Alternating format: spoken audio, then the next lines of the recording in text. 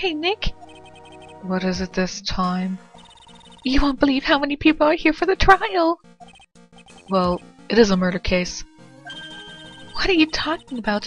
They're here for the trial next door. Next door? What? Don't you know this, Nick? They're having Detective Atmey's trial today. Detective Atmey? They say they're going to try him as Musk to Musk. Already? That was fast. Why do you sound surprised? What? It's normal that we have these trial right one day after getting thrown into jail. There's no reason to be surprised about that. Boy, I'd love to see Musk to Musk's trial. Yes, go ahead, Maya. You know what? Just do it. I'm sure this trial is going to be very boring. Watch the Musk trial. I'm sure it's going to be much more interesting than ours. Translation, go away! By the way, where's Pearls? Oh, she went back home. She said she can't neglect her training anymore. I know you don't like me. Pearls has really gotten into her training lately, huh?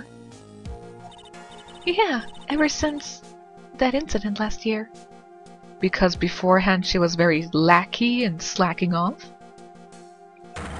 Please don't ignore me!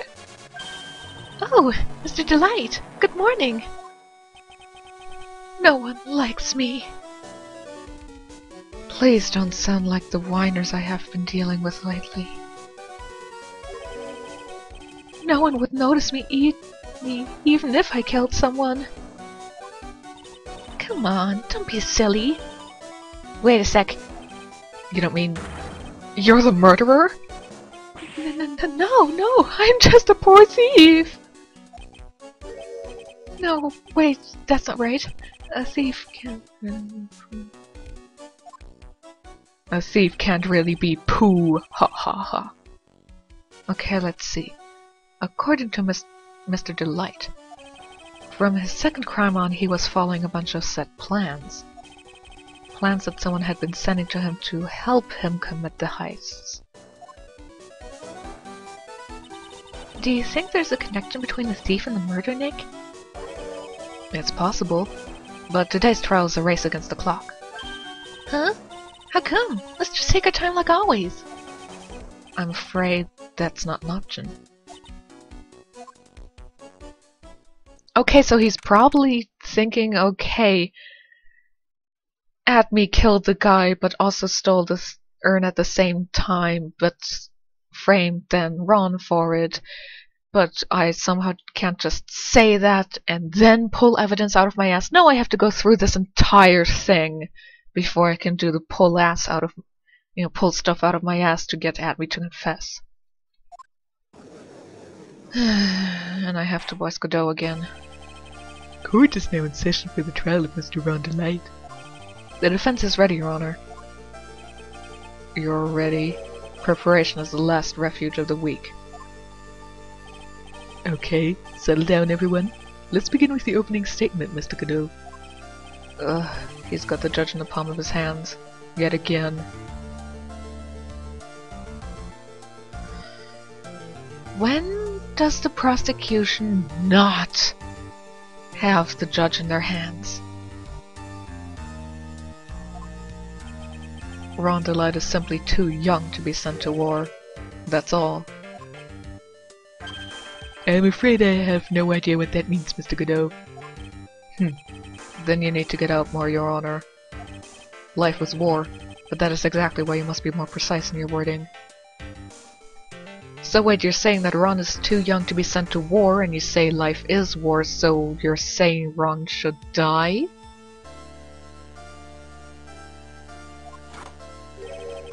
That's all my statement means. You understand now, right? Yes. Well then, let me briefly summarize the details of this case. Wow, the judge is taking charge like he knows what's going on for a change. The victim is Ken Bullard, CEO of KB Security.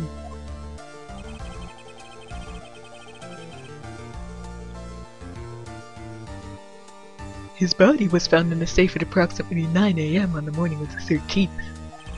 However, the time of death was estimated as 1 AM of the previous day.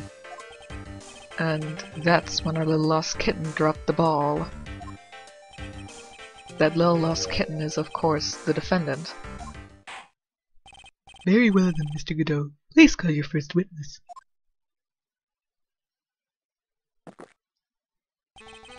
I never drink more than 17 cups of coffee during any given trial. But the first one is always the best. Mr. Godot, your witness? Okay then, let's hear what the defendant, Mr. Ron Delight, has to say for himself. The defendant? Well, Mr. Wright, does the defense have any objections? It may be a bit of a disadvantage having the defendant testify, but... I remember when Mia was defending me. She allowed me to testify so she could do the cross-examination. She put a lot of trust in me back then. Yeah, but you kinda lost that when she realized that you lied. You've got guts, Troy. Alright then, Mr. Rondelite, please take the stand.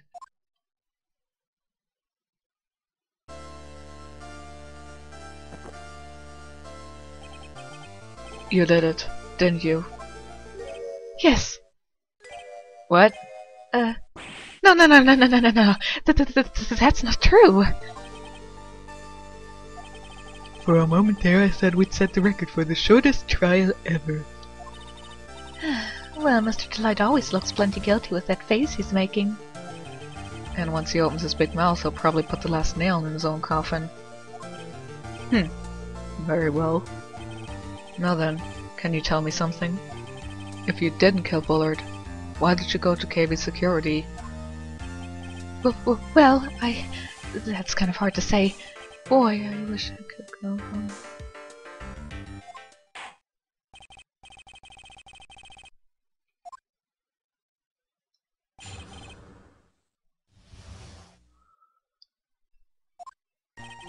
That evening, around 1 AM, I went to see Mr. Bullard in his office at KB Security. The blackmail letter I got, it ordered me to go there. I'd been working for KB Security until a year ago, so I knew where his office was. Isn't your wife in the peanut gallery? 1 AM, the exact time the murder took place.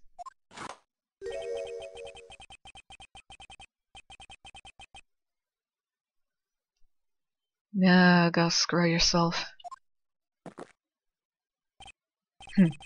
It's bitter today too, just like my destiny. Woe is me! You'd never know that from the way he's chugging it down.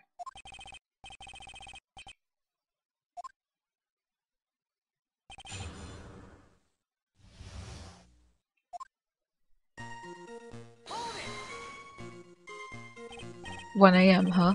You're absolutely sure about that?" Yes, that's what my watch said when I was entering the CEO's office. No. Actually, I'm not really sure. My watch was slow and my internal clock was also... That's the exact time the victim, Mr. Bullard, was murdered, correct? It's too late for a coffee date, that's for sure.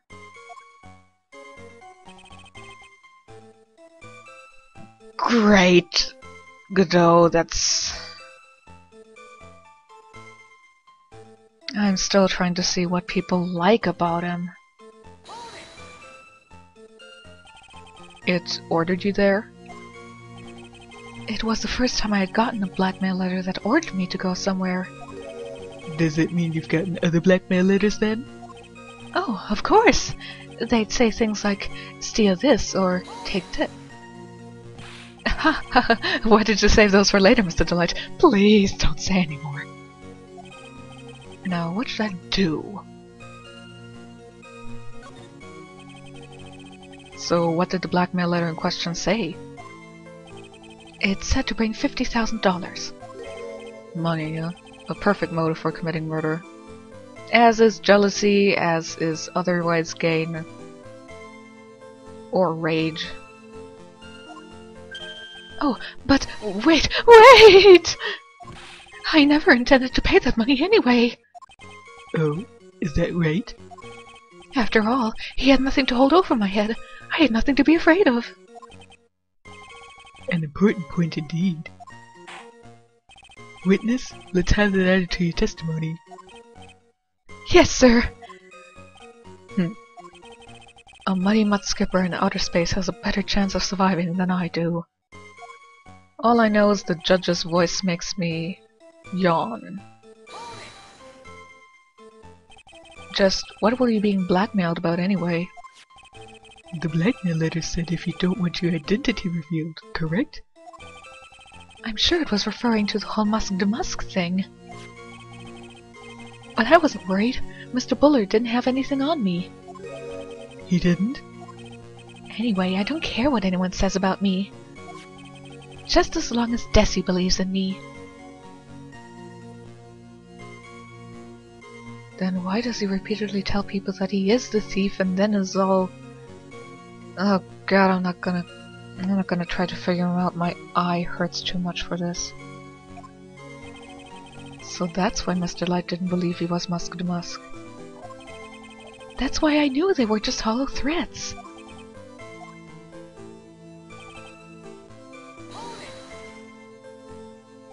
You used to be a security chief for KB Security, right? Yes, that's right. A security chief? You? And yet, a year ago you were fired without notice. Revenge for an old grudge? A perfect motive for murder, wouldn't you say? Well... I'm kind of wondering why would you bother waiting a year to get your revenge then? This isn't good. Maybe I should change the subject? Mr. Delight, please tell us why you were fired from your job. Well... The world is filled with those who have said, I wish I had never asked that. Okay, then I take... Defendant, please answer the question. Well, I needed money. You needed money? Well, you see, Desi loves to spend it. It's kind of her hobby. Not exactly the best hobby in the world, huh, Nick? My salary wasn't nearly enough. So, I stole data from the company. Come again? KB Security has a lot of security info in all sorts of companies. And since I was security team chef... You stole some data and sold it. Mr. Bullard found out, and I was fired immediately. What?! I wish I had never asked that. I was so unable to keep it secret, and made it seem like I had quit on my own. What is it, Nick? You don't look so good. Someone who brings harm to their company is fired as punishment. You'd do well to remember that. He sure told you. So you admit that you stole data from your company, is that correct? Yes. I'm sorry. This is a very important fact. Please add it to your testimony. Oh man, this whole thing just took a big turn for the worse, crashed, and blew up. It's gonna take the jaws of life to rip this case from the clutches of disaster.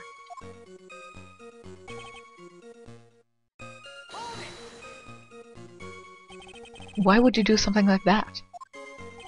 Well, for Desi's hobby. What else? Wasting money, huh? It's not a waste! So, Mr. Light doesn't know that her husband was fired, does she? So it would seem. I'm not sure what to think about couples who keep secrets like that from each other. I can't believe it. This case has gotten even Maya to think seriously about couples. Please try to stay focused, Mr. Wright. There wasn't much to his testimony, was there? Sounds like he's avoiding something. At least, that's what it sounds like to me. Uh-oh. I've got a bad feeling about this. We'd better be careful. But if we don't find a way to make him spill the beans, we'll never get closer to the truth. Yeah.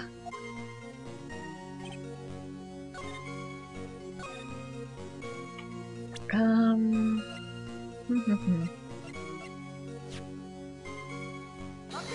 Okay, that was a wrong thing. Yeah, let's just skip that.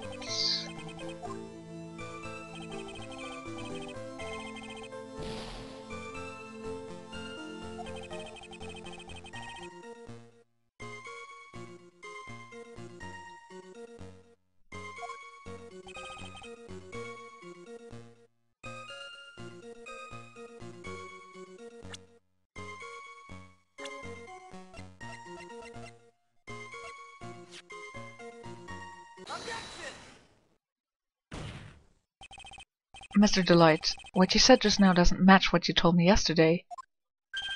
Huh? What doesn't? I think you must have been scared, very scared, of having a certain person find out your secret. A certain person? Miss Desiree Delight, the defendant's wife. Ah, but I... Listen to me, my Desi, she's... Looks like if I just sit back and relax, the fun will end before it truly begins. Good door. Yes, we know. It was all your wife's fault. What do you mean? Mr. Delight stole company data to pay for his wife's spending habit, for which he was fired. Unable to fight his own wife, someone used his dirty little secret to blackmail him. And that is how this murder came about. Oh. No, everything's falling neatly into place for him. Don't talk about my Desi like that. Oh, you'll be sorry. You tell him. Well, it seems that we've learned a great deal of things here so far. What do you think, Nick? I didn't think it was possible to get so thoroughly whipped in just 20 minutes. Oh, you should get back with Franziska and she'll show you. Clearly there was sufficient motive for murder.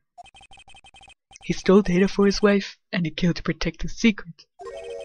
A family man who cared just a little too much.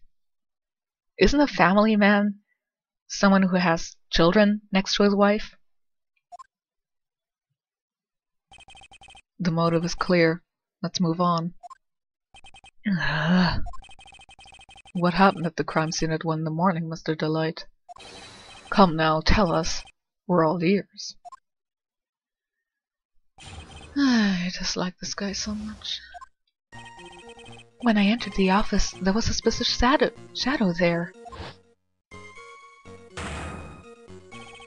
Suddenly, I was hit on the forehead.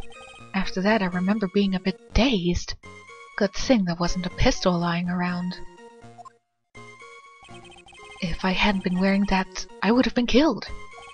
When I came to, Mr. Bullet was lying there, dead. I see. Suddenly hit on the forehead, huh? I believe the detective from yesterday provided similar testimony. He said that Musk to Musk struck him on the head from behind. Of course, since Atmey turned out to be the culprit himself, that was all a lie. No one's going to believe a pathetic lie like that. What are you saying? I really was attacked!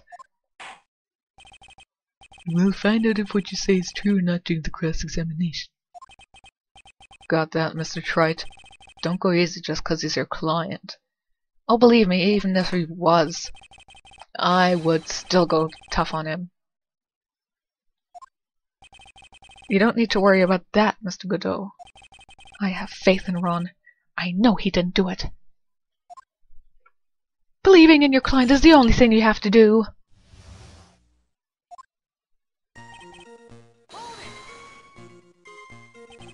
Who was this suspicious shadow? Too many S sounds. If there were 1,000 of me, and if even one knew, I'd tell you. Trust me. His dodging all of our question is not helping us with this case. Okay, then how was the victim Mr. Bullard at the time?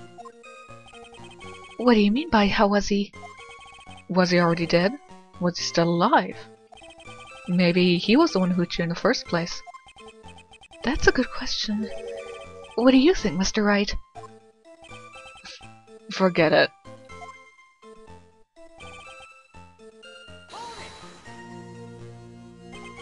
Your forehead? Yes, I was hit on the forehead as soon as I entered the room. It was an amazingly fast and powerful attack.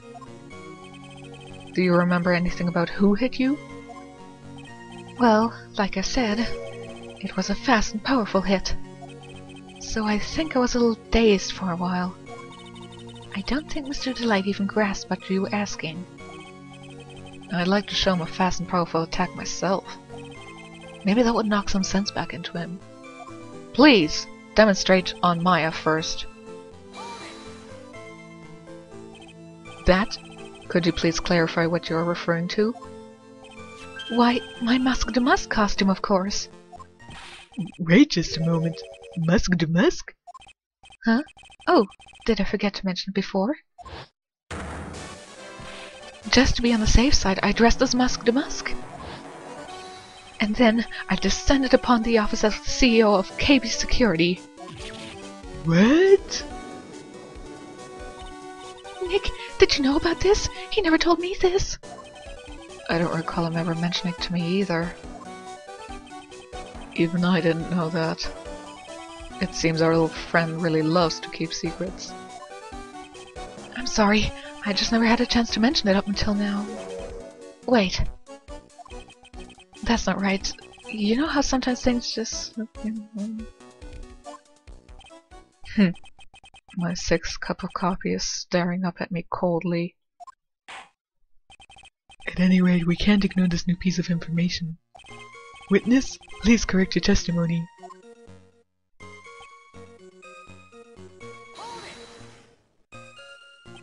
Why were you dressed up as Masque de Masque? Why, because I am Masque de Masque, of course. What are you talking about? Masque de Masque's trial is being held next door. Yes, I guess so. Anyway, at that time, I thought I was being blackmailed over the Masque de Masque issue. So I thought I should go as him just to be safe. Oh boy. Let me tell you, it's a real pain to move around with that cape. That's why it took a lot longer than I'd expected. Took a lot longer? What is he talking about? Well, gee! What should I pick?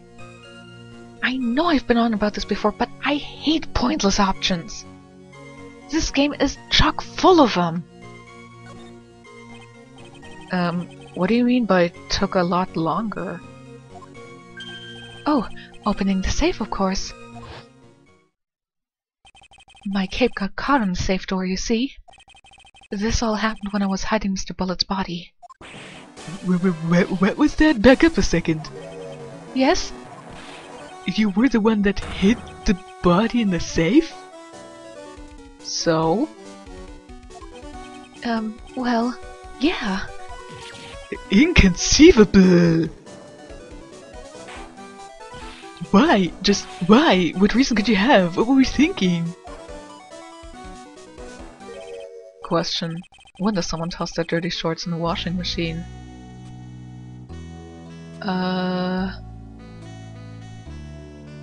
When the hamper is full for about a week or longer? What?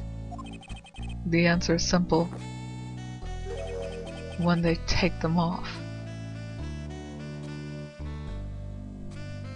If you don't have a hamper... As usual, I have no idea what you're saying. Do you mean that Mr. Delight hid the body because he's the murderer? So you're not as stupid as you look. His metaphor this time was really obscure. Mr. Wright, you don't mean that you knew about this whole safe business, do you? Well, yes. Why am I the only one not in the loop here? Witness, make sure you add this to your testimony. Yes, sir. Uh-oh. Looks like a storm front is moving in over the fair weather, Judge.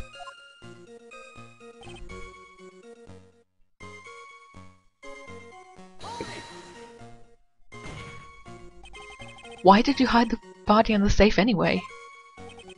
Well, because it wouldn't fit in a drawer. That's not exactly what I meant. When I saw that corpse, I kind of lost it. I thought, if they find its corpse, they'll think I did it.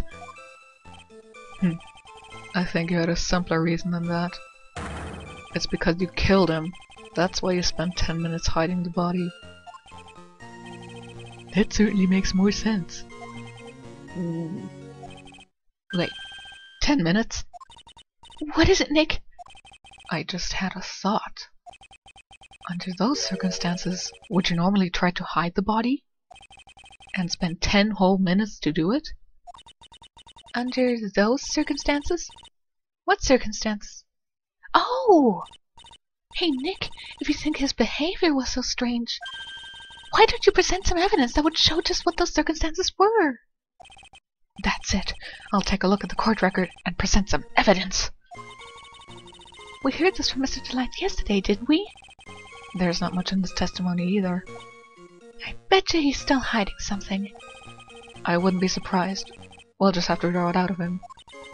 I just hope he doesn't make things any more complicated.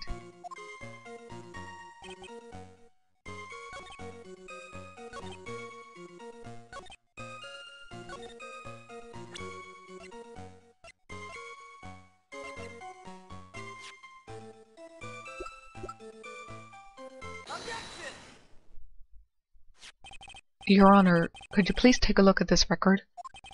And what might this be? The record for the emergency buzzer that connects the CEO's office to the security. If the button in the office is pressed, a security team is supposed to come running. And according to this record, the buzzer was pushed once, at 1:02 a.m. What? If Mr. Rondelai truly was the murderer, he would have ran as soon as that buzzer sounded. After all, a security guard would have been headed this way. Let's remember who we're dealing with here. He probably had no idea there were security personnel in the building. Up until 1 year ago, my client was working as the chief of security. There's no way he wouldn't have known about them. But, as it turns out, the guard never came. That was nothing more than a coincidence. The fact that the guard was a pathetic loser who had just gotten punched in the face by his ex's boyfriend and wasn't anywhere in the vicinity was not something Mr. Delay could have known. Again, remember who we're dealing with here. It's a sure bet that Mr. Delight didn't even notice the buzzer was going off. This buzzer is extremely loud. There's no way he could have ignored something like that. If he had been conscious, that is. Conscience? What do you mean by that? Ugh. Fine, let's hear your theory. Remember the defendant's testimony. The moment he entered the victim's office, someone attacked him. Mr. Delight said he felt dazed. I'm willing to wager that he was knocked unconscious for at least a few minutes. Unconscious? So he fainted? That's why Mr. Delight didn't know that the buzzer had sounded. And that's why he thought he had time to hide the body. So what are you trying to say? Mr. Delight was knocked out, and the buzzer went off soon afterwards. Now, unless my client was able to hit the buzzer while he was unconscious, it can only mean that there was another person in that room. That's right, whoever it was knocked out around the light and then pressed the buzzer. You'd think Kane Bullard would have pressed the buzzer before.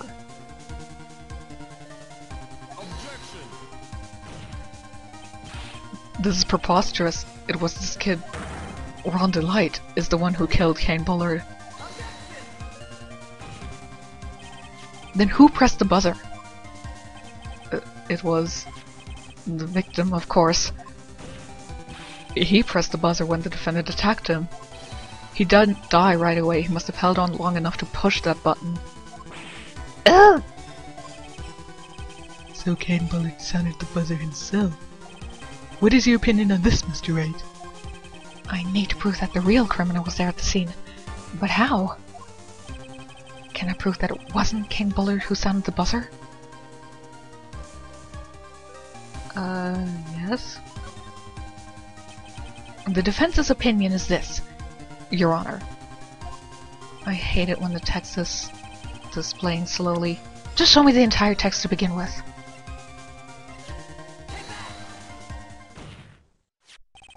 I believe this is the piece of incontrovertible evidence you were looking for. The emergency buzzer? Is there some kind of clue on it? Absolutely not. Come on now, at least give some thought to what you say before opening your mouth. The fact that there are absolutely no clues is itself the clue. Now I'm the one who's clueless. This button has no fingerprints on it. If Mr. Bullitt had really pressed it himself, naturally he would have left his fingerprints behind. Unless he bumped into it with his elbow, smacked it with the back of his hand, which might have left something there behind. Or maybe he was wearing gloves.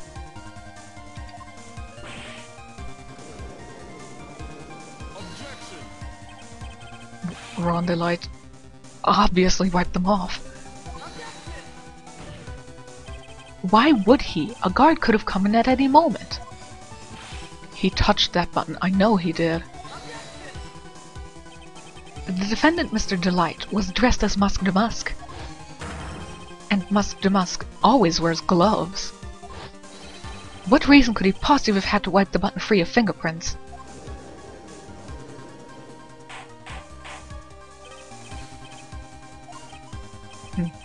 It would seem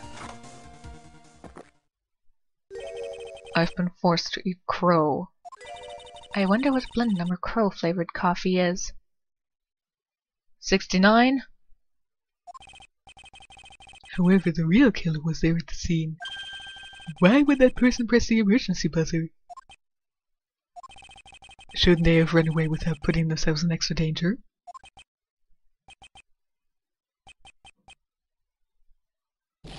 What's with this awkward silence all of a sudden? It looks like you're fresh out of parlor tricks. They're on to you, Nick. Just give me a minute to collect my thoughts. The real culprit killed Mr. Bullitt around 1 AM. And Mr. Delight just happened to waltz in when the murder was taking place. Oh, that was Maya. Fuck, who cares? Nobody cares what Maya has to say. The killer clobbered Mr. Delight and then sounded the buzzer. Even though security was supposed to respond right away if the buzzer was pressed. Security was supposed to respond? Time's up, Mr. Wright. Let's hear what you have to say. Very well then. You've got some guts. I like that in an opponent. Why did the real killer sound the emergency buzzer? The killer knew that if they pressed that button, a guard would come running. And that was exactly what they wanted. Do you mean to say the killer called the guard on purpose? Yes. Although as it turned out he never showed up. Because he was getting his clock cleaned at the time. What a touching story. You're saying the killer had a change of heart and called the guard to turn himself in? No, I'm not. And anybody with half a brain would realize this already. When that buzzer sounded, there were 3 people in that office. The victim, Ken Bullard, who was already dead. The defendant, Ron Delight, who was out cold. And the 3rd person, the real killer. Hypothetically, yes.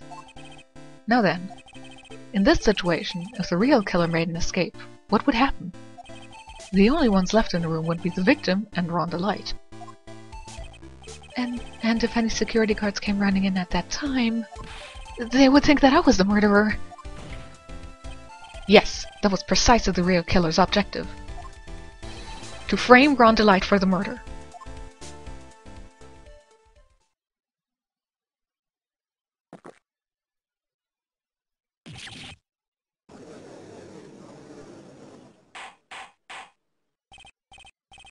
I'd just like to mention something which I wanted to mention actually a while ago, but I always forgot. I actually draw comic strips of the cases with me as a legal aid actually in there. And I can tell you, I think almost any person who is more of an amateur of the law than I am, and I'm not really that much of an amateur at the law, would be a better defense legal aid, or just overall a legal aid, than the ones in the games. Maya, Pearls, Trucy in the next game. Kay has no purpose at all in this game when she is there. And Emma in the DS game. They all are... Okay, Emma might be the closest to actually having some purpose there, but otherwise they're all shit. They're shit at being a defense legal aid. They have no idea about the law. Kay is the worst, because, okay, Maya doesn't know about the law, but I am willing to say that she serves some purpose to the plot. Kay doesn't serve any purpose to the plot. So really, my comic strips would be a hell of a lot funny, actually. I could make more jokes about this game in the comic strips, which I do. I just wanted to point that out. Because really, comic strips, parodies, that's the only way you can actually enjoy this game. Because it's so stupid.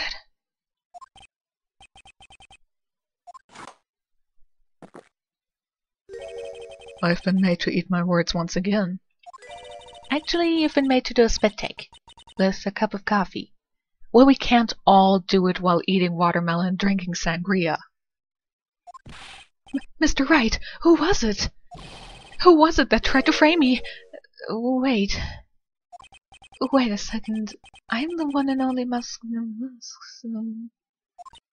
Nick, you mean the real killer is... We're going to drag that person in here right now. But who is it? I don't have any solid proof yet, but think about it. The killer knew Mr. Delight's identity, and they also knew that he had been called to KB security that night. So the killer used him to execute a well-crafted plan to murder Kane Bullard. Let's hear your accusation, Mr. Wright. Who was it that framed Mr. Delight for the murder of Kane Bullard?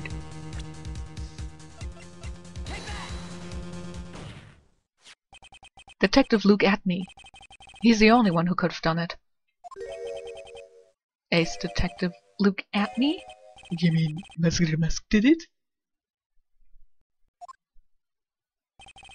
Your Honor, the person being tried in the court next to us is not Musk at all. He is, in actuality, the true murderer of Kane Bullard.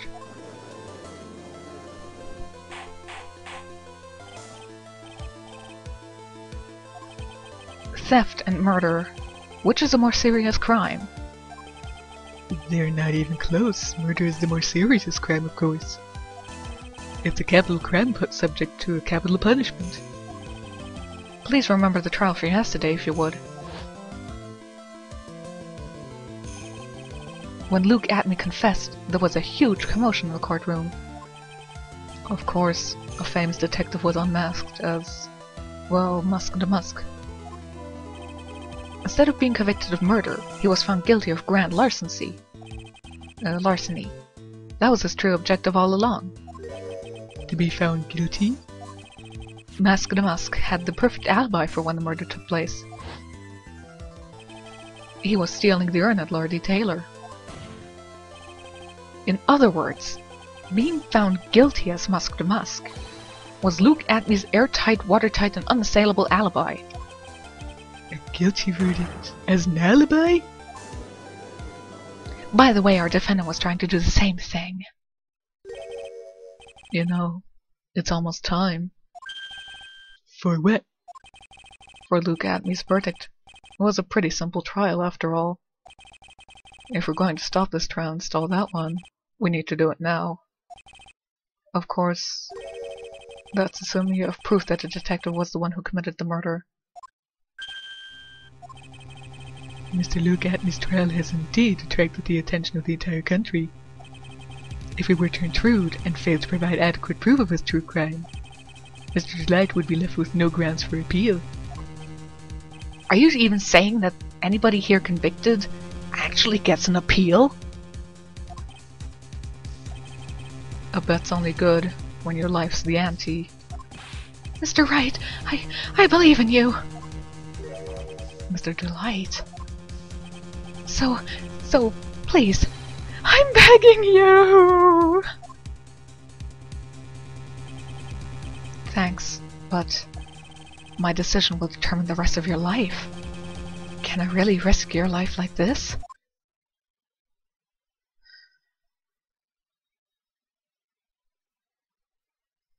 I'm gonna strangle you with your own bosom. What was that? What are boobs doing in my mind? They have no place there. Don't stray, Phoenix. For your client, take the path of trust. That voice, it sounds like Mia. Your Honor, the defense requests an immediate recess. So that's your answer, huh? Very well. I've decided as well. This court will now take a 20-minute recess. Mr. Wright, when we return, please summon Mr. Luke Atmey to the stand. Yes, Your Honor.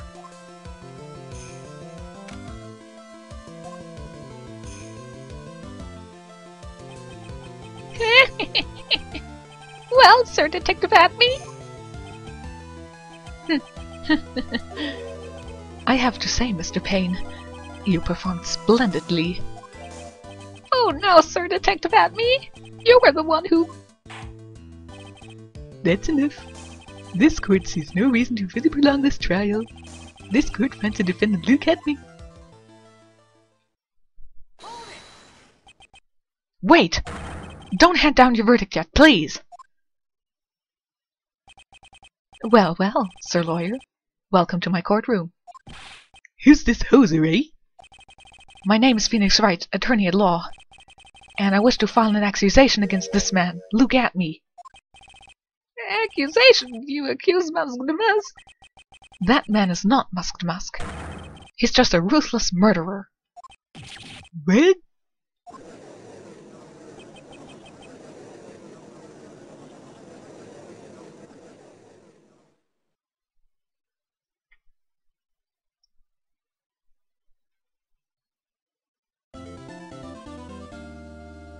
Actually, I think I'm just gonna continue. Can't be that much longer, right? My sis? I could have sworn I heard Mia's voice. So then she's still alive inside your heart. Nicky boy! Oh, Mr. Light. Is it true that Detective Atmey is the real killer? To be honest, we don't have any definite proof. But he's the only one who could have done it. Except maybe for a random passerby robbery killing him. But of course we know that it can't be anybody but him. Because reasons. Not to mention, we don't exactly know his motive. I mean, why would Detective Atmey want to kill Candle Bullard? Oh, it's almost time. Better get back to the courtroom. I need to find some solid proof. And it's gotta happen sooner rather than later.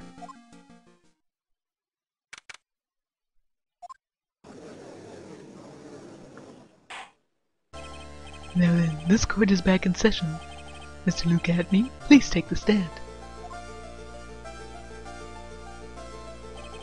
Well, well. How do you do, Sir Lawyer? I never would have thought to see you acting so recklessly. I couldn't let them hand down your verdict just yet.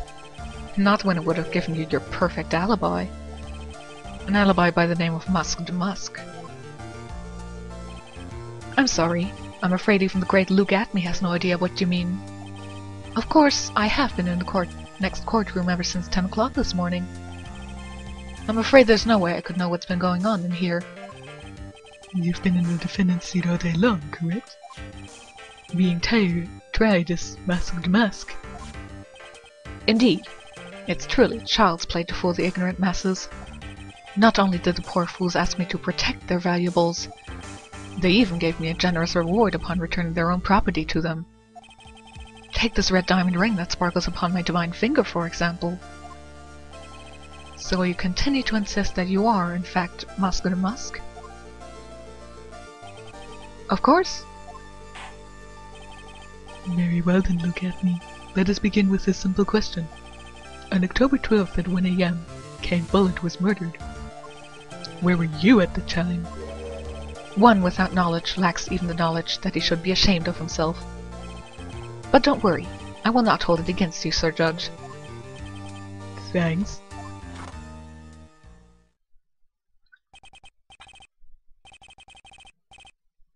The night of the murder. Speak. We're all ears. As you wish, Sir Prosecutor.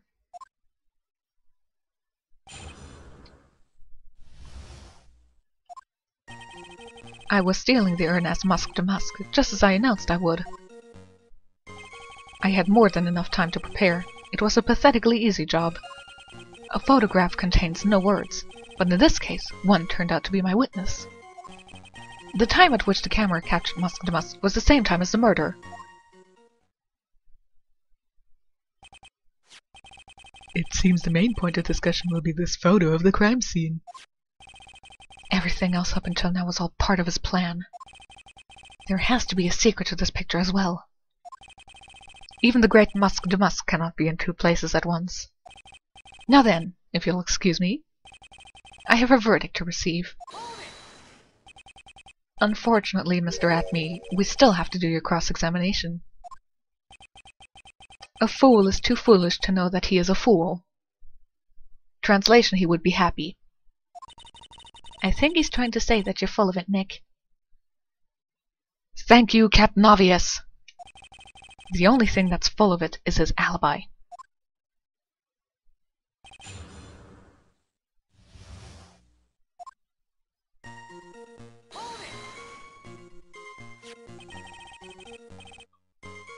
So this photograph is proof, correct? Indeed it is. And the man in the photo is certainly wearing a mask. That is why I am called Musk de Musk. But conveniently, that also means that there is no way to tell who this really is. What do you mean? Are you saying that this is not, in fact, Luke Atmey? That it could be an accomplice dressed up as Musk de Musk to create an alibi? Oh ho! What an interesting idea. Are you saying that I, Lone Wolf Luke, had an accomplice? If Luke Atmey was at KB Security during the murder, then the Musk de Musk in this picture has to be a fake. Then there really was an accomplice? But right now, I have no idea who it was. I don't have any idea right now either. Baseless objections are just what that guy wants. There's got to be another way, and I'm going to find it.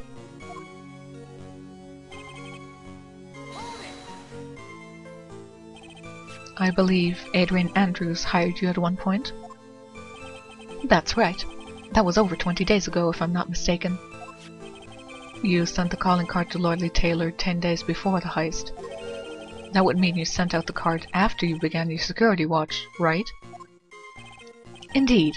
There was no reason why I couldn't do both jobs at once. It was a perfect opportunity to steal my latest target. You truly are evil, aren't you? Yes, evil is what I am. Hey Nick, isn't there something odd about this? Huh? Well, Detective Atmey was always proud of his ace detective skills, right? But if the urn was stolen from Lord Taylor while he was the only one watching it, he'd have no way to maintain his perfect ace detective persona. You know, that's true. It is kind of odd.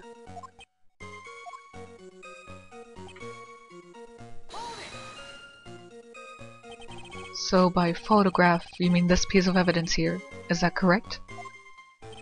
Indeed it is. That is it. The very thing that proves I committed the crime. The very thing that proves you committed the crime. When you think about it, it's really odd. You say that almost as if you had this picture taken on purpose. He was simply caught by the very camera that he had set up. We all have days like that.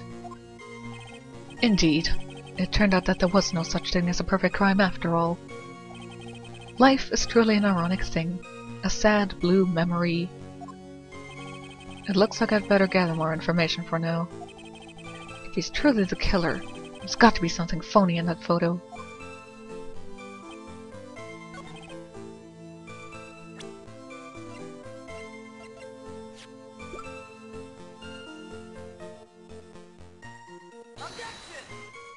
Oh.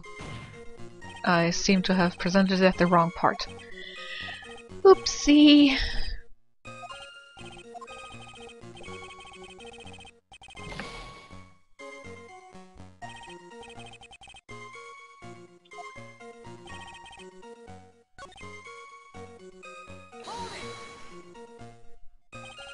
About the camera that took this photograph.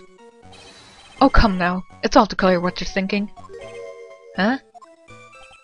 You think I altered the timestamp on the photograph, don't you? I'm afraid that's impossible. The camera was set up by Lord Taylor, and on top of that, it was Lord Taylor's staff that printed that picture's data. Unfortunately for the defense, there's no way that picture could have been altered. I see. It looks like I'd better find something else that could be suspicious. So, this alibi is false? It has to be, or he couldn't have killed Mr. Bullet at KB Security. But I'm not really spotting anything unusual. There are two possibilities. Either the Musk in the photo is fake, or the photo itself is.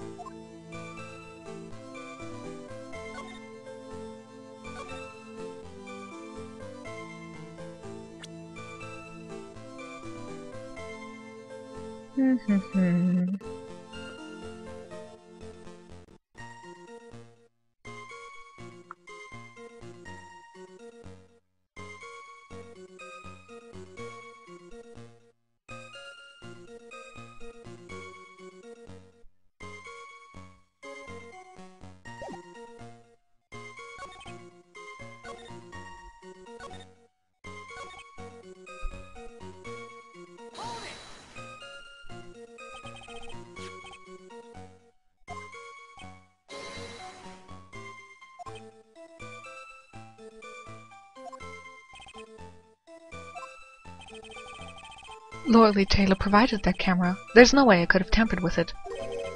That means I could not have killed Ken Bullard, unless I had an accomplice. Come on, think long and hard about that night. The basement warehouse, and the picture that supposedly captures it. It's got to be here. Is there something funny about this picture? Are you implying that this picture is a fake? You bet I am. There's definitely something strange about this picture. We took a look around the basement warehouse that night before the theft took place. And there's something in this photo that doesn't match my memory of that night. Well, then let's hear what you have to say. What about this photograph do you find funny?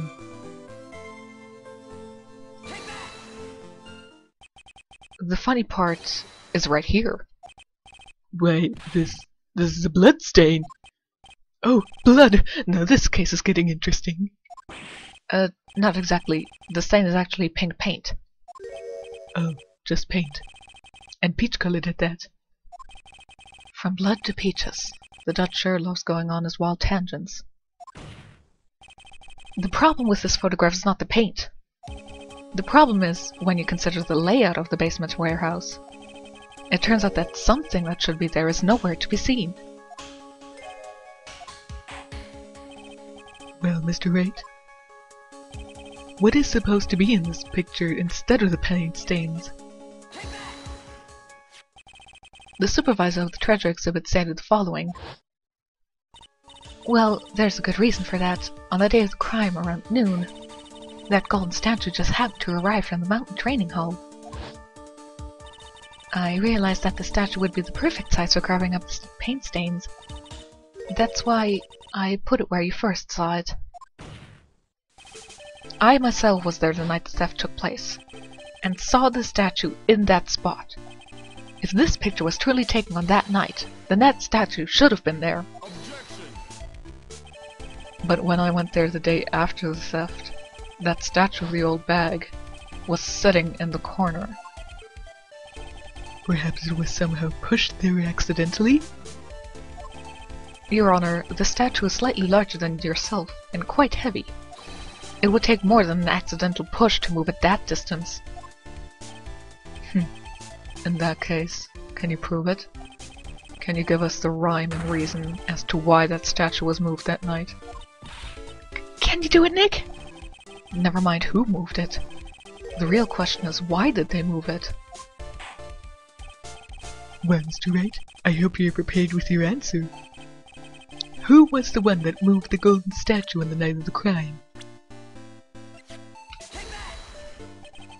The one who moved the statue is none other than Luke Atmey. Come now, Sir Lawyer. There you go again on one of your strange delusions. Mr. Wright, what basis do you have for your strange delusions? It's very simple. The witness was the only one in the basement warehouse that night.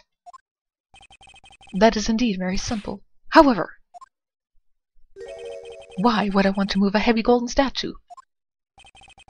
The reason for moving the golden statue. Here's where our battle really begins. Well, Mr. Wright, what reason did the witness have to move that statue? The reason can be found here in this photograph. Look at me. You pretended to be Musk to Musk, to create an alibi by showing you were at Lordly Taylor that night. But this photograph contains a single fatal flaw. If the statue had been there, your lie would be exposed like cheap film at a drugstore. That is why you moved the statue. A single fatal flaw? Interesting theory. Please enlighten us.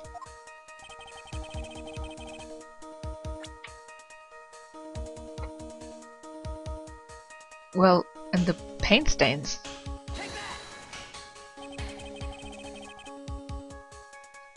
The paint stains are visible, that's the problem.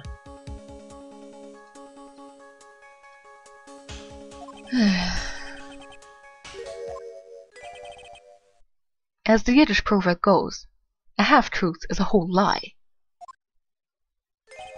Keep lying like this and you'll be the one on trial. Oh man, now they're calling me a liar. The question is, why was the statue moved, right? There was some reason the culprit didn't want the statue in the picture. At least, that's what I thought.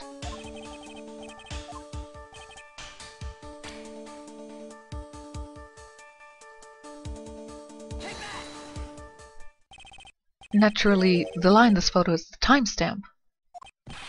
What do you mean? I'll tell you exactly what I mean.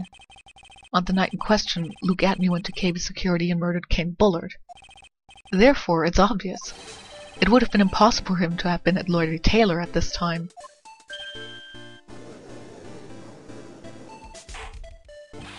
But what does it have to do with the statue being moved? Remember, if you will, Your Honor, when was the statue placed besides the warehouse door? Well, The statue was taken down to the warehouse on the day of the crime, and it was placed there in order to cover up the paint. Exactly. Luke Atmey had already decided on the time when he was going to kill the victim, and so, in order to create an alibi for that time, he took this picture days before the murder took place. Of course, the statue hadn't yet been brought down to the basement warehouse yet. Oh. So, on the day of the crime, Mr. Atmey must have been quite nervous. As nervous as a long-tailed cat in a rocking chair factory, so to speak. Why? Because something that wasn't supposed to be there had been brought down and placed where it wasn't supposed to be. And that is why Luke Atmey had to move the statue on the night of the murder. He did it to make the room match with the way it had been in the photo.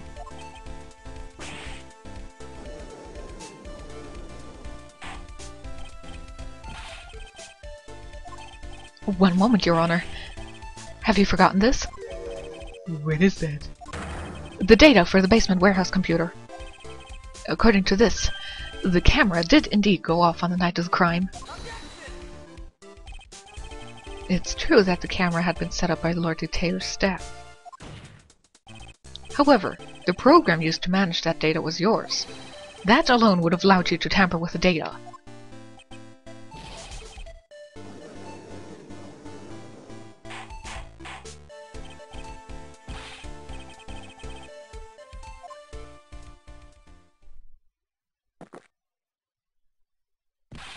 Godot, I warned you about making me wait. Now put that coffee down. My 11th cup. I've promised to drink no more than 17 during a trial. Which means I'm still good till the last drop. However, the defense has a very good point. A good point. So what? We are all but travelers on a road of points. I think you've got your points mixed up with your other points. So you say this photograph was taken ahead of time, and that the statue was moved in order to make it match? That's a very interesting idea. However, there's one point that can't be denied. Which is? That it's only a possibility. That was enough to get all the other guys convicted in previous cases. So it shouldn't be that much of a point here.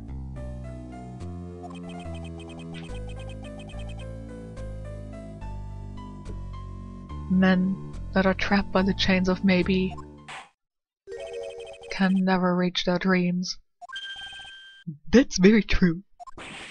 No, wait, don't fall for that, Your Honor. Mr. Damask. Yes? If there's no funny business in your actions as Musk Damask, there should be no problem with you telling us your strategy. So let's hear it. Yes, please provide this court with your testimony about your plan to steal the sacred urn.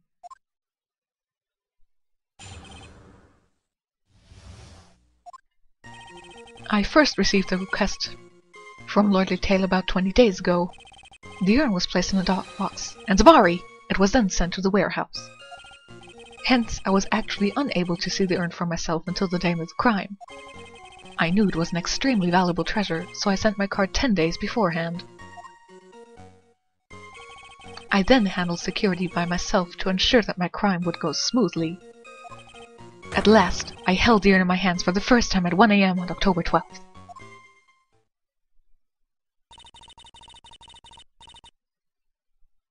That's pretty much all stuff we've heard before, isn't it? Yeah, but we will find the truth hidden in the nuggets of new information he gave. You sure there are no mistakes this time? Zabari! Very well then.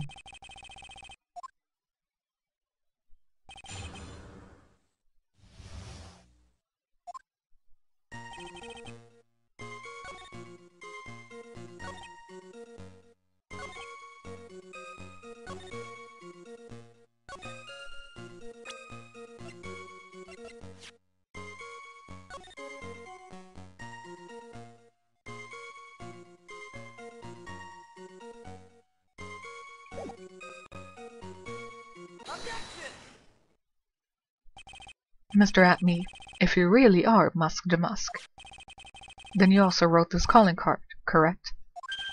But of course! Is there a problem with that calling card?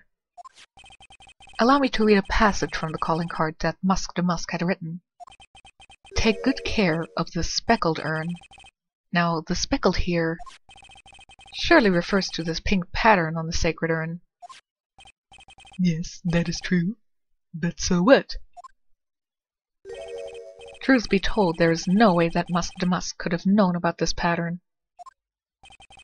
What do you mean? This pink spotted pattern on the urn is actually nothing more than paint stains. Paint stains? And these stains did not appear until after the urn had been taken to Lord the Tailor. I'm not finding this joke to be very funny, Mr. Trite. The day that the sacred urn was taken to the warehouse, the urn was broken due to human error, or should I say an error-prone human. And that's when the pink paint got onto the urn. You can't be serious. And yet this calling card clearly mentions the paint pattern. Which means Detective Atmey had seen this urn long before the crime ever took place. In fact, he saw it when the fake photo was taken. And because this photo is a fake, your alibi for the night of murder no longer holds water.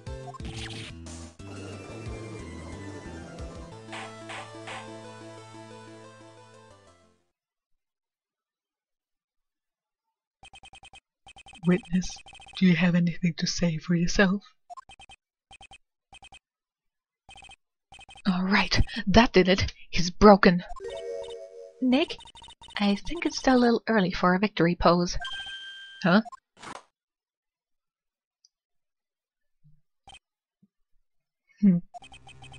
It's so sad. No one has any conviction these days. Conviction, you say? Yesterday, we all decided unanimously that this man was Musk the Musk. And now we're calling him a murderer. You don't think we're being a tad fickle? It never was a problem in the previous cases. That's a good point. No way, don't fall for that too, Your Honor. You say that Luke Atmey was the one who killed Kane Bullard. Then let me ask you this. Why would he do that? An excellent point. Motive, Mr. Wright. Motive. Might you my merry murderous motive manifest? Nick, he's getting a second wind. If he prepared an alibi and pinned his crime around the light as you say, he must have had a very strong motive for murder. The only one with any motive we've seen is Ron the Light. Isn't that right, Detective? Indeed. According to my own research, the boy's motive is clear. Without a motive, it's nearly impossible to prove guilt in a murder case. I disagree. Now then, maybe you can enlighten us to what the defendant's motives were. Thank you, Sir Oldtimer. They're doing everything they can to make Ron look suspicious. Despite our lack of hard information, this may be our only chance.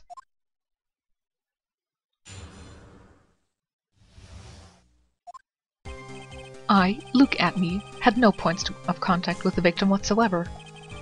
Kane Bullard decided to investigate Musk the Musk and simply mistook who he was. It was Mr. Bullard who wrote the blackmail letter and sent it to Ron Delight. And it was again Mr. Bullard who harbored a grudge against Mr. Delight for his betrayal. Mr. Bullard's mistake is quite excusable. The defendant truly believes he is Musk the Musk. That is why Mr. Delight saw it fit to kill Kane Bullard. Truly a tragedy. So the victim, Kane Bullard, blackmailed the defendant? Wasn't that already established? A handwritten test confirms that Mr. Bullard was indeed the one who wrote the letter. What?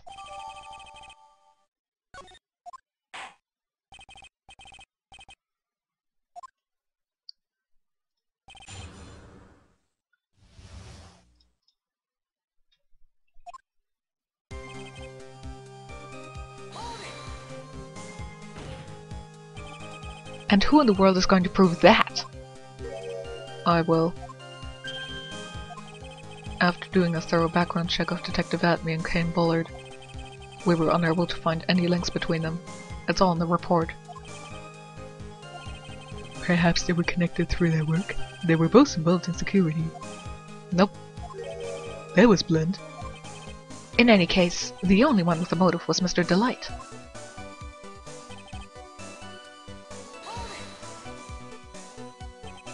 Mistook? That's right, mistook. From the Old Norse mistaka, meaning to take an error. That wasn't what I meant. Just who did the victim mistake Musk the Musk to be? Why, the answer is obvious. Ron Delight, of course. Boy, I'd like to wipe that smug look off this guy's face. Why would the victim mistake the defendant for Musk the Musk? Don't you already know that? Zvari! Take a look at this newspaper. Oh, that's the famous Tear of Emanon, a magnificent jewel. That photo shows a magnificent detective as well, does it not? Furthermore, it also shows an ugly guard, namely the defendant. The defendant? The victim clearly misread this article and Zvari! He got the wrong impression. The impression that this ugly security guard was in fact Musk the Musk. I see. That was an unusually reasonable deduction.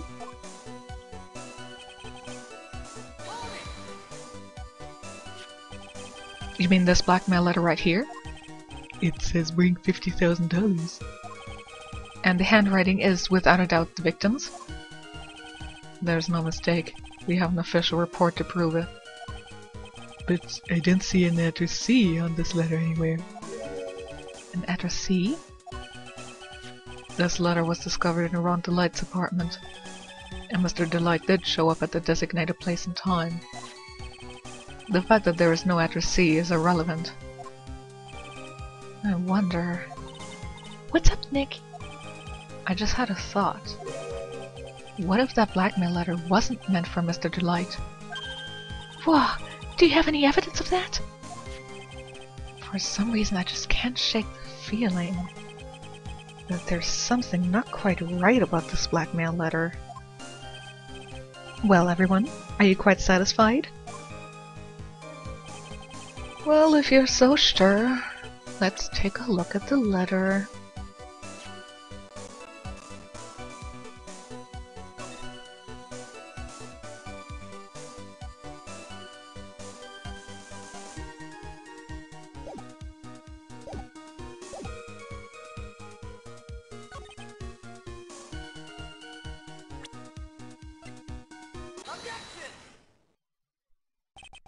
Mind if I ask you a few questions, Detective Atmey? Well, if it's just a few, I guess it's alright.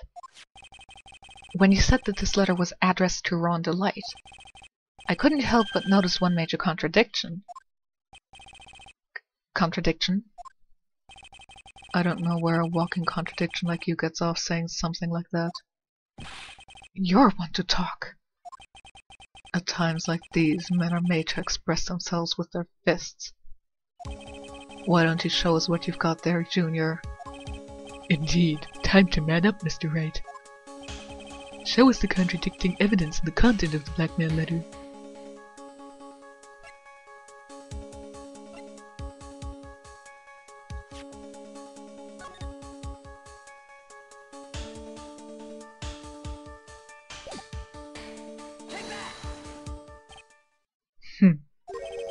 A little 2-1 punch like that wouldn't even faze me. I think you mean 1-2 punch. Mr. Wright, try thinking it through a little more before finding faults with others. Ow. I sure felt that punch, Your Honor.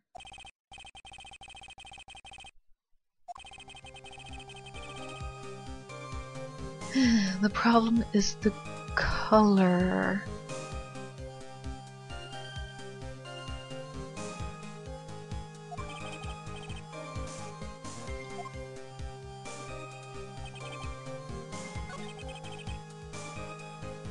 Guess I have to show the letter again.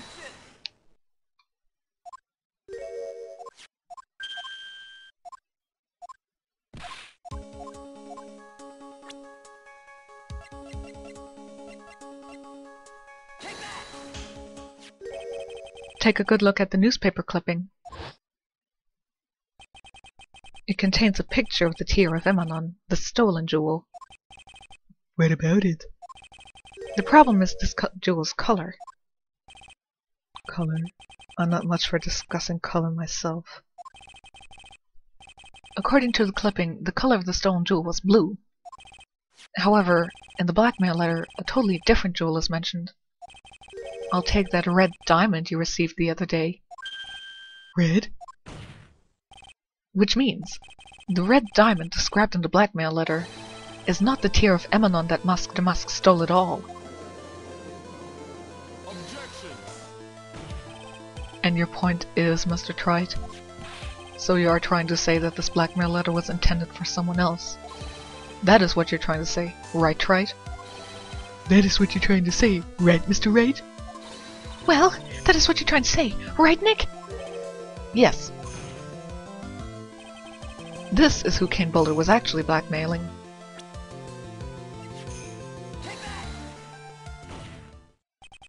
Naturally, it was you, Detective Atmey. Do you have some sort of basis for that claim? You have been personally involved in every single Musk Damask case. And in the last case, you recovered what was stolen, and received a jewel as your reward. A jewel? By the way, we find out in the next case that Godot cannot see red. Does that mean that to him, Atmey's hands look empty? Probably the one wrapped conspicuously around your finger. That red diamond ring. Meh. That is the diamond referred to in the letter, which means that Kane Bullard wrote that letter in order to blackmail you.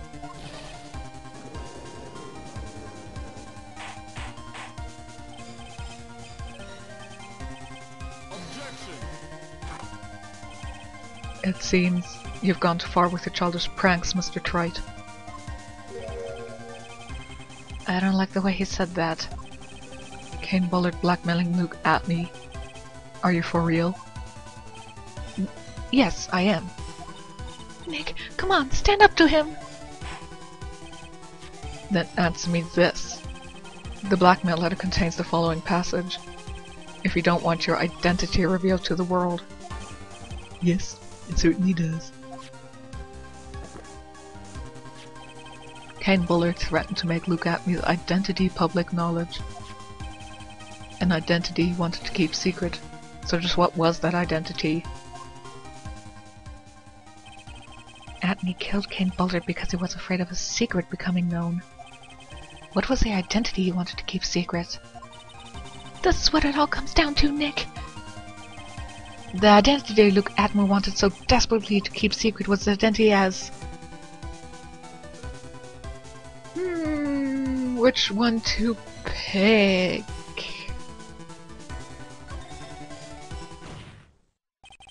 Luke Atmey was a blackmailer. Objection. Hey now, isn't that a little different from what you've been saying? You said that Kane Bullard was the one blackmailing Luke Atmey. So? It doesn't mean he was automatically blackmailing, Bullard back. Are you saying that Atmey was blackmailing someone on top of that? You have to admit that does sound a little odd. It's not odd. It's the only thing that makes any sense. Kane Bullard was blackmailing Luke Atmey. But Ron Delight was also being blackmailed by a certain someone.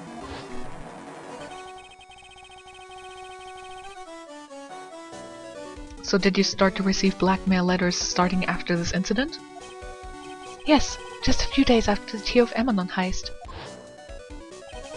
After that, I started getting the plans in the mail. I received plans from some very kind person, incredibly detailed plans. Detailed plans? In which case, that would mean that Rondelite was actually Musk to Musk. That is what we are claiming. Someone else came up with the plans and had Mr. Delight steal his targets for him. And that someone was none other than Luke Atmey. Shh! Silence! Now I see. It's all becoming clear. What is? When you were in grade school, you received the same report card every year. Careless, with a tendency to jump to conclusions. Am I wrong? How did you... You say that I, Luke Atmey, was blackmailing Rondelite? In which case, I would naturally know all about his relation to Musk to Musk. Well, yes. Rondelite started receiving plans from a second crime onward, correct? Which means I learned of his identity when he committed that first crime. Good point. You certainly couldn't have blackmailed him otherwise.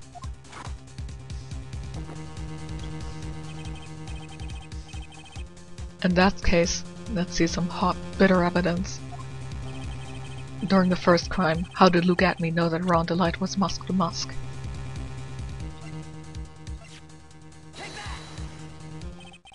I think I see it. See what? When you were in grade school, you received the same report card every year.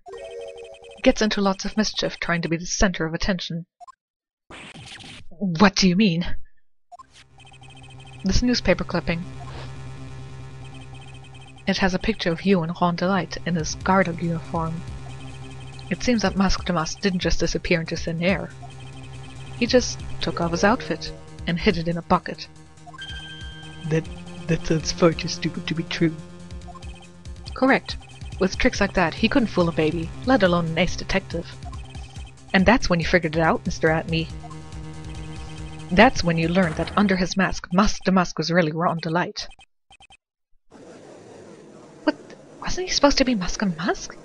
Not only that, it looks like he wasn't even an ace detective. I can't believe it, he was just a slimy blackmailer. What a fraud, trying to pass himself off as an ace detective. Why you? How dare you expose me like that? Why I mean, I've never blackmailed anyone in my life. I am a famous and proud ace detective, and also Musk to Musk. Why can't you understand that? I'm afraid you are neither a proud thief, nor an ace detective. You're a blackmailer and a murderer. That is your true identity. Why, you... How dare you even dare temper the house and because I ever fallen into all that? Why did I try something else with the big author here to practice? I didn't know if you could compare to my genius.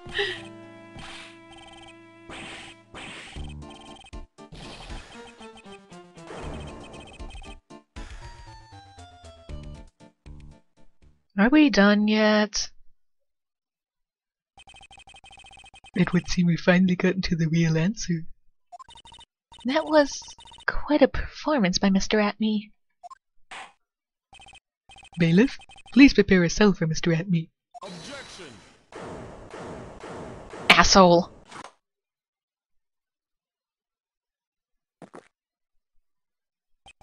The hammer that strikes too fast has no time to aim. What do you mean? I am already prepared to deliver my sentence. Allow me to say one thing. I will be the one to judge. You don't get much more in your face than that.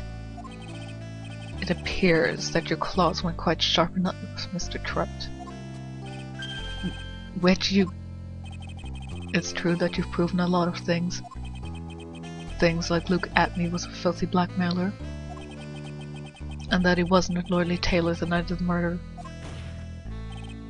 That's right. That's why he's the one who killed Mr. Bull. But...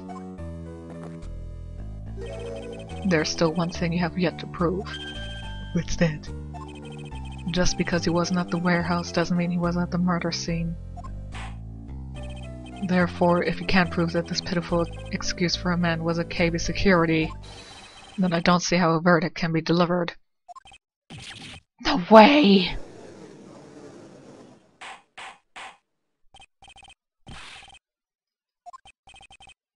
This is it. This is the final round. I've got to prove that Atmey was at Buller's office that night. But can you really prove that? That's long enough, Mr. Trite. I want to hear your answer. That night, Luke Atmey was at KB Security and the defense... I can't prove it. Just as I thought. But, if we hear more of Detective Atmey's testimony... Unfortunately, that's as far as you go, Mr. Trite. What do you mean? I won't allow for any more testimony. That's what I mean. Nobody should care what the prosecution wants. What? Have you forgotten? Luke Atmey is here after we interrupted his own trial. And you have failed to prove that he committed the murder. I think it's time for this witness to return to his own trial and face his guilty verdict as Musk. No. Well now, Sir Lawyer, it seems that love wins out in the end after all. I am the ace detective as well as Musk. My verdict will verify that. Just as Ron Delights will verify that he's the true murderer. Has this world never heard of falsely convicted? I declare that with the full force of my ace detectiveness.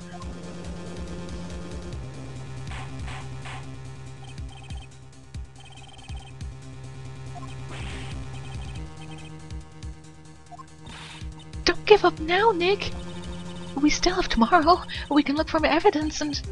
By then it'll be too late. Huh? Why?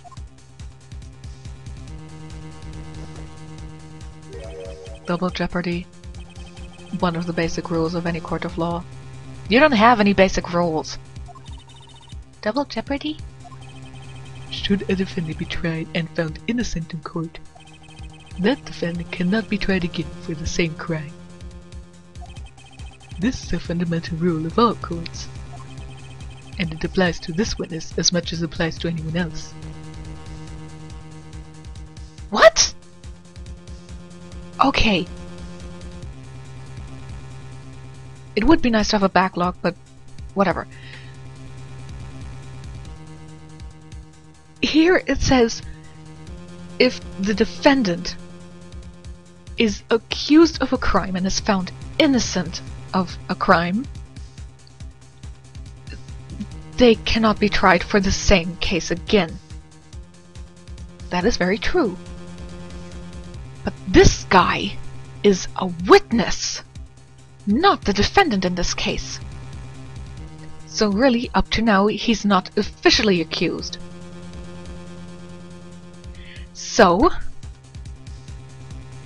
double jeopardy doesn't apply here. He's a witness, not the defendant. If we want him to get double jeopardy, we would have to officially accuse him of the crime and get him into a trial where he is tried for the murder. And then, if we were to find him innocent, then he would be incapable of being found guilty again or being tried again, despite maybe getting new evidence, unless the evidence is really groundbreaking. So, this is just like the other two cases in the series where they tried to put real-life law into this game, and it fails. Because for one, in 1.4, the contempt of court thread, it's a real thing, yes, but it was poorly executed. Here it doesn't work because this is a witness and not a defendant. In the other case where it happens, it is the evidence law, and I will have my fair share to say about that when I get to play 1.5 later on. So really? This doesn't work. Mr. Atmey will be found guilty in a matter of minutes. Guilty as Musk, which means he will be innocent as far as the murder of Kent Bullard is concerned. No, that really shouldn't work. I'm not 100% clear if you can get somebody guilty for something that supposedly takes place for something he was already found guilty of at a different location. But I am going to ask about that. So I will hopefully give you the answer to that in the next video, although I can honestly say the double jeopardy doesn't work here. No way! The fact that you were unable to prove Mr. Atmey's guilt of that crime here means that he will never again be tried as Ken Bullett's murderer. I will set your beard on fire.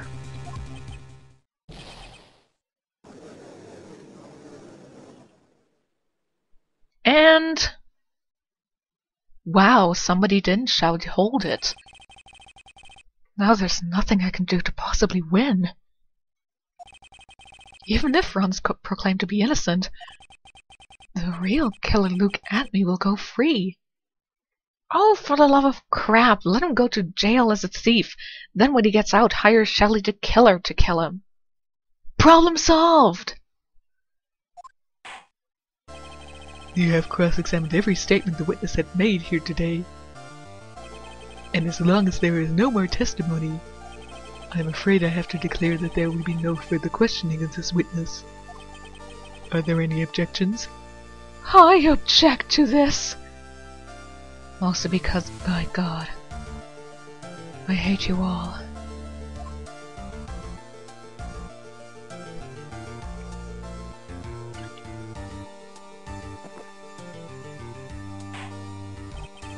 Then I hereby end the cross-examination of Luke Atmey.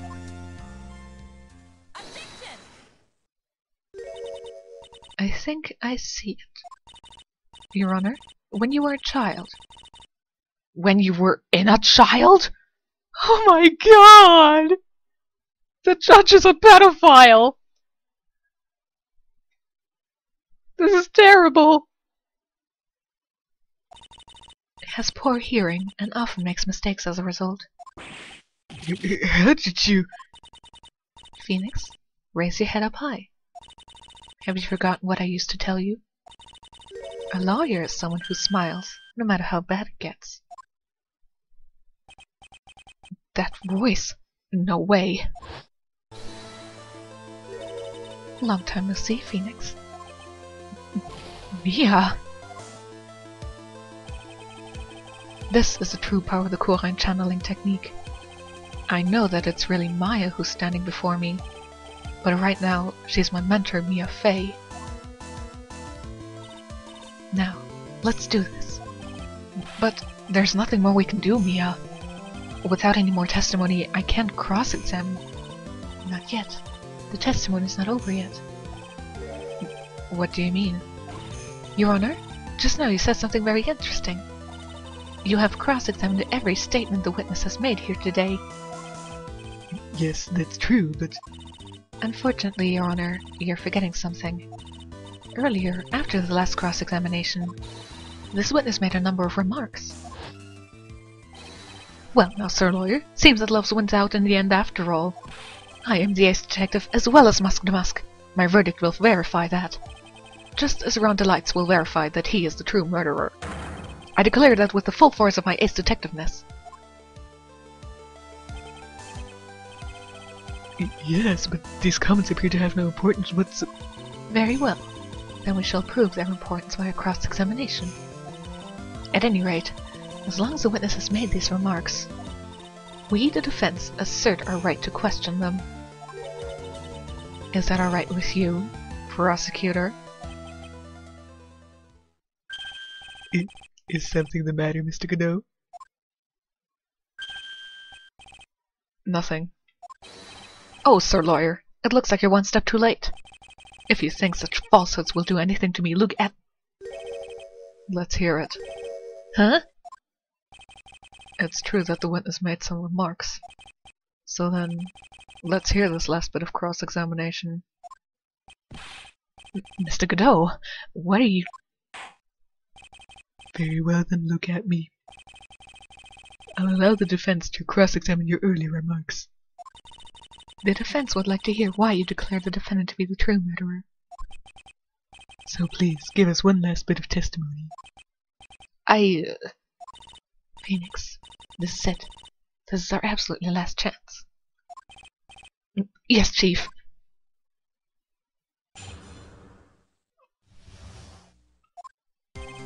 Indeed, it is true that I was not at Lord Taylor. I had to leave to see about another vitally important job request. I had known about the date beforehand, so I had this photograph readied. My brilliant deduction was what informed me that the true culprit was Ron Delight. And thanks to the keycard and wallet, it was ambiently clear that he was there. I was also able to make a deduction from the buzzer, which only sounded once. The button did not have any fingerprints on it. Why?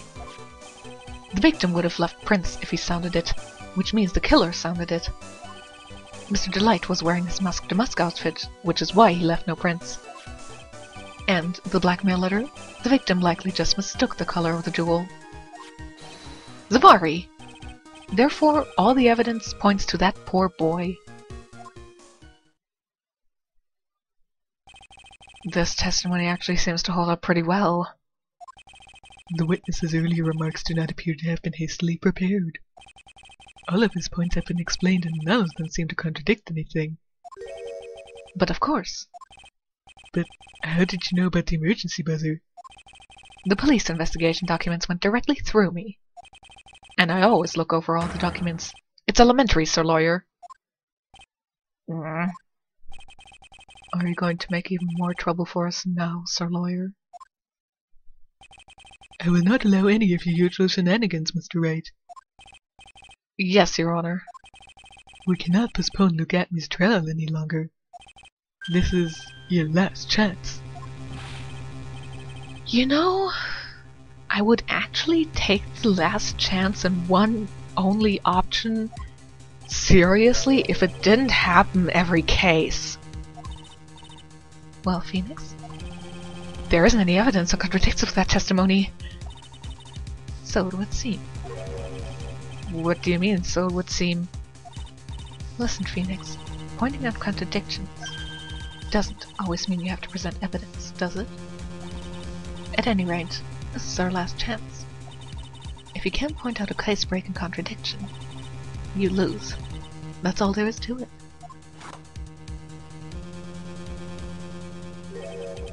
Cup number 17. The last cup. It seems like the time has come to put an end to this trial. I have to find a fatal contradiction in this testimony.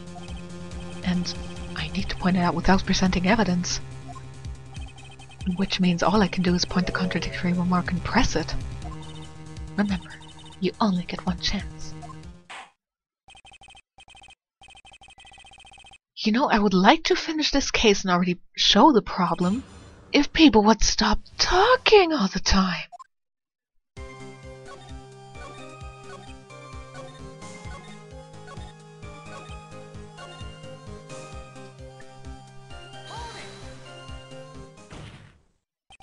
Mr. Atmey, about this last remark. Objection.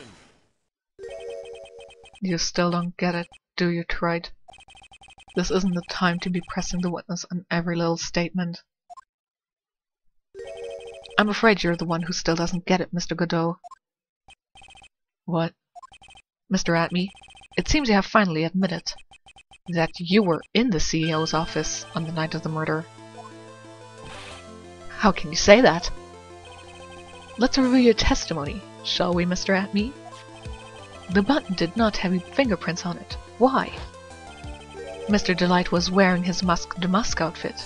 Is that correct? Indeed, that's what I said. My deductions are absolutely foolproof. More like your deductions prove that you're a fool. I'm sorry. Whatever do you mean? For some reason, I'm starting to get really thirsty. When exactly did we learn the fact that Ron Delight was dressed as mask-to-mask when he went to the scene of the crime? That was, It was just a few hours ago, back when my sex cup was looking at me with a cold stare.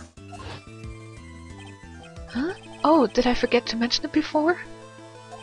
I'm sorry, I just never had a chance to mention it up until now. That's right. The defendant had yet to tell anyone else this fact before this morning. Therefore, the only people who should have known this are those who have been watching this trial.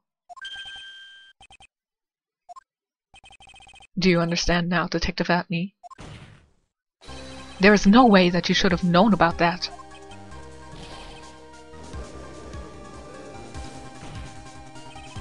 You were in the next courtroom being tried as Musk to Musk. So then enlighten us. Just how did you know about that piece of information? Well... Come on, this detective must have known about it. He probably had plenty of chances to find it out beforehand. And it's those chances that I want to discuss next. That night, Mr. Delight was wearing his Musk to Musk outfit. There is one and only one way for Detective Atmey to have found that out. Only one? One way, you say? Please remember, if you will, Mr. Delight's testimony. When I entered the office, there was a suspicious shadow there. I still can't say suspicious shadow. Ugh, too many S sounds. For a second, my client witnessed the real killer. But Mr. Delight never saw him. There's no way to tell whether or not the real killer was Luke Atmey. It's with that statement that I'll turn this case on its head. Just what are you implying? Mr. Delight saw the real killer, correct? Now if you turn that statement around, it stands to fall that the real killer had also seen Ron Delight. Impossible.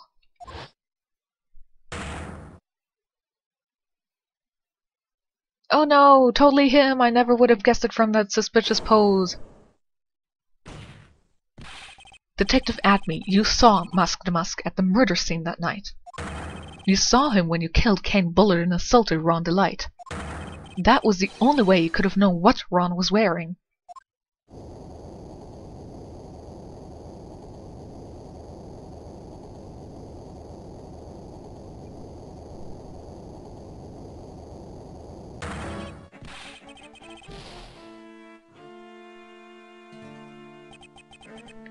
Take a good look, everyone.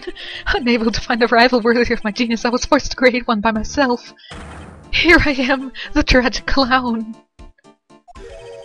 That's the same line you gave yesterday. But I think there's a little more meaning behind it this time.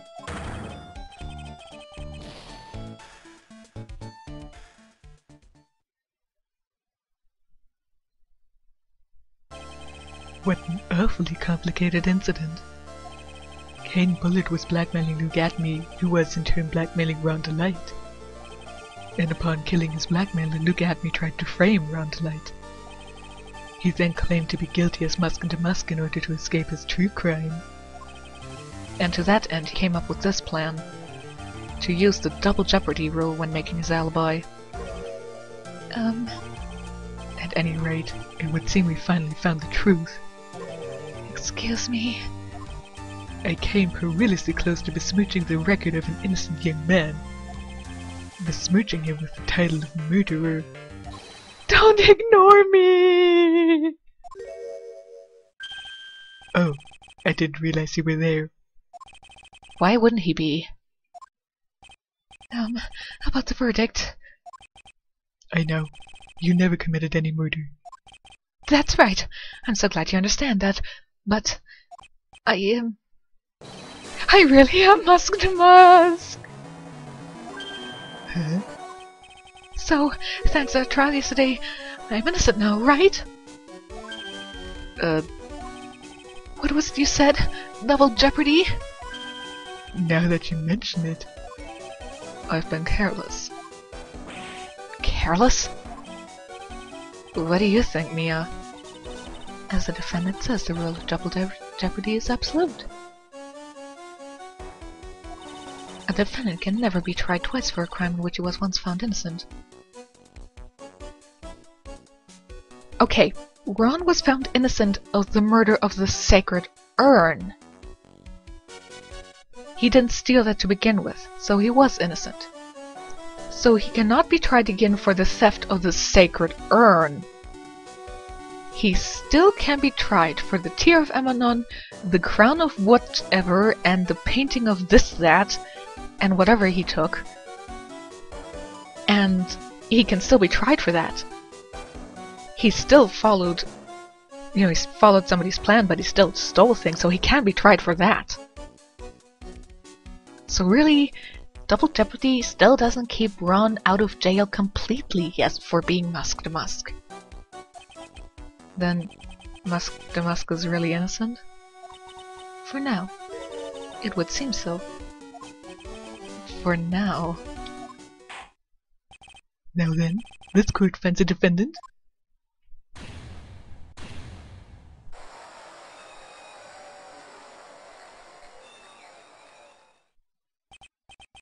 Boy, this is really lucky. Wait, yeah... That isn't so good after all. You see, the thing is I still am scared.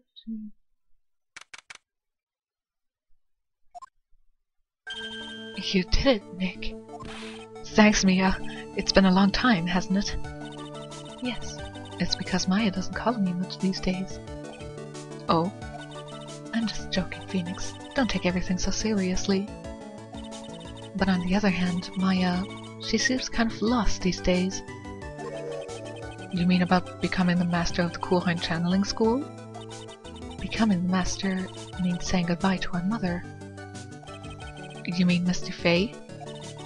Watch over her, will you, Phoenix? Of course. Well then, see you around. Mia.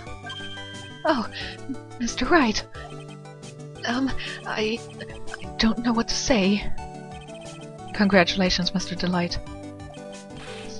Thank you so much. No, wait. Nothing really matters anymore now that all of this is... Come on, just be happy already. Maya. You've been cleared of the murder charges and got off as Musk to boot. But in exchange, I lost everything. Huh? What do you mean? Stealing security information from KB Security, becoming Musk to Musk. I did it all for one reason. For her. You mean your wife, Desiree? She hates criminals more than anything. Come to think of it, she was once held hostage by some robbers, wasn't she? She always said how she hated sneaky criminals. I knew that, but... Once I got fired from KB Security and lost all the money I had, she wouldn't have any reason to stay with me. I thought she would leave me for sure. So that's why you became Musk to Musk? Yes, but it's all over now. A broken bowl can never be put back together! That's not true, right, Nick? Right. Really? Can we go back to the way things were? You'll be fine, and Nick can prove it. I can.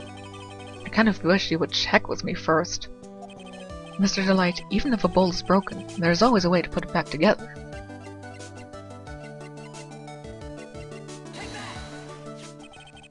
The sacred urn. Desi was the one who found this. By the way, yes, it can be put back together, but... It was once broken. There are cracks in it now. At the least, it's going to mean a lot more work to get the bowl to be stable again. Desiree, your wife, she's always believed in you, Ron. That's why you'll be fine. You don't have to worry about anything. Oh, there you are. Miss Delight. You did it, Ronnie. You're innocent. I'm so happy. Thank you. I appreciate that. But, I suppose you don't want anything more to do with me, do you? Ronnie, why didn't you talk to me about what was going on? I had no idea you'd quit KBQ's security. I never imagined that you were really Musk to Musk either. Miss Delight, what are you going to do now that you know? You're not going to really leave him, are you? Come on, it's obvious, isn't it? How could I ever let a wonderful man like him get away? After all, my bike's really fast. So fast that there's no way he could ever get away. But didn't you say that you hated criminals? Oh, I only hate people who act all cowardly and sneaky. Like that detective. I see. My Ronnie went and declared his crimes before he committed them like a man. I just love a man who's so chivalrous. Chivalrous? I knew I was right about you. Every day I spend with you is filled with thrills and excitement. Desi. Desiree, you really do love Ron, don't you? Nicky boy? Yes? I'm really glad I asked you to defend my Ronnie. Thank you so much. I'll never forget what you've done for us. Oh, well, take care of yourself. You too, Nicky boy. I can feel my face going red. Mr. Nick, Stigmaya, congratulations! Talk about bad timing. Mr. Nick, how could you with another man's wife in front of Maya? No, I'll never forgive you!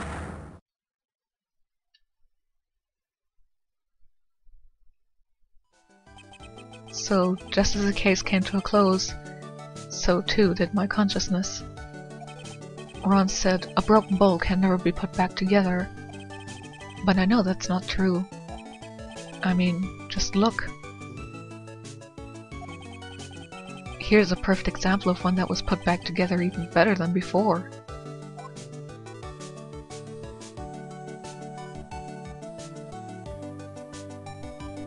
Okay, you know what? I'm actually gonna... You're probably gonna hear my typing now and all. But I am going to look up the... God damn it. The double Jeopardy rule.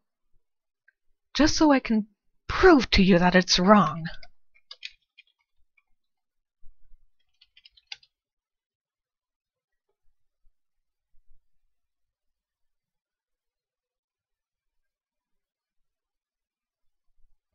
Okay, here it says, from Wikipedia, double jeopardy is a procedural defense that forbids a defendant from being tried again on the same or similar charges following a legitimate acquittal or conviction. This means that it would not have worked on Luke Atmey because he was not the defendant of the murder case of Kane Bullard. He was simply a witness. The only way he could have gotten the double jeopardy is if we had gotten enough even circumstantial evidence to get him into a trial for Kane Bullard, or for Kane Bullard's murder. He had been a defendant then, and then he would have been deemed innocent from that crime. So, double jeopardy doesn't work for him. Double jeopardy for Ron regarding the Masque de Masque, since it does say that it's for the same case or a similar case, he might have gotten to the point of being really free with double jeopardy of that. I just wanted to say that, just so you know. That was the end of case 3-2, and Godot is so annoying I would very much like to skip to the last case immediately so I don't have to continue playing this game anymore, just so I can get rid of him, but I can't. But the next case is 3-3. It's a filler case. One important thing happens, and otherwise it's not very important. I am really tempted to skip that case, but we'll see. So I'll see you next time.